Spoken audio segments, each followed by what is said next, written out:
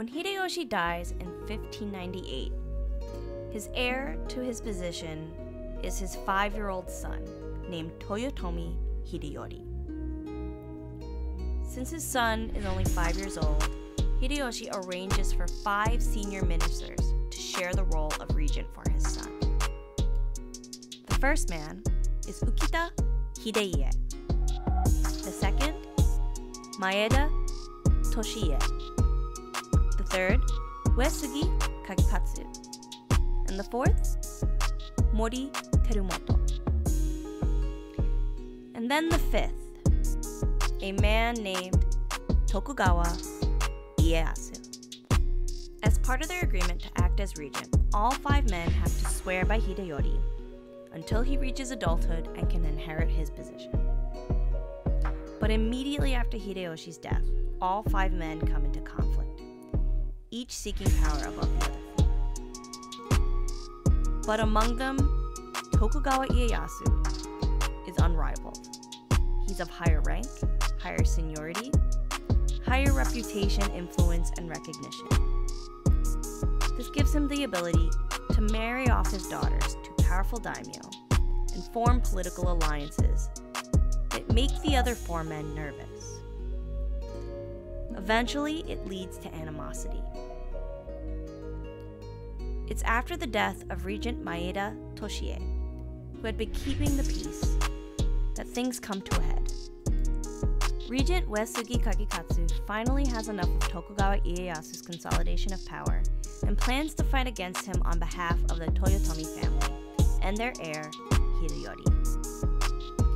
Regents Ukita Hideye and Mori Terumoto stand behind him. So Tokugawa Ieyasu gathers his allies and resolves to fight back. This will culminate in a decisive battle known as the Battle of Sekigahara. So the day is October 20, 1600. Supporters of the Toyotomi clan make up the Western Army, led by Ishida Mitsunari, one of Hideyoshi's top generals.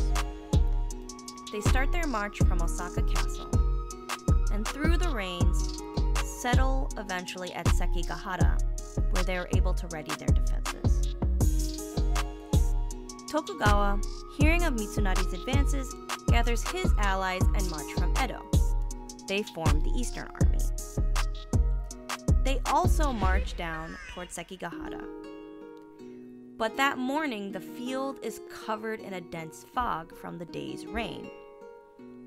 The 2 armies accidentally collide, causing panic on both sides, and they all withdraw. By 8 a.m., the fog finally clears, the 2 sides can see one another, and the battle begins. The fight is fought through mud and wet grass. It becomes something almost primal. But in the end, the Eastern Army, the army of Tokugawa Ieyasu, comes out victorious, and the Western Army disintegrates. In the aftermath, Ishida Mitsunari is executed, Ukita Hideye is exiled, and Mori Terumoto, who had been defending Hideyori at Osaka Castle, peacefully surrenders. As a result, Tokugawa Ieyasu redistributes the land of all who participated, rewarding those who fought on his side and displacing those who fought against him. It takes him 3 more years to consolidate his power.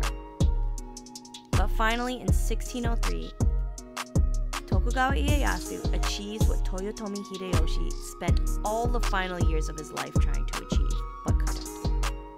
He's declared shogun by the emperor, the first official shogun since the fall of the Ashikaga shogunate 27 years prior.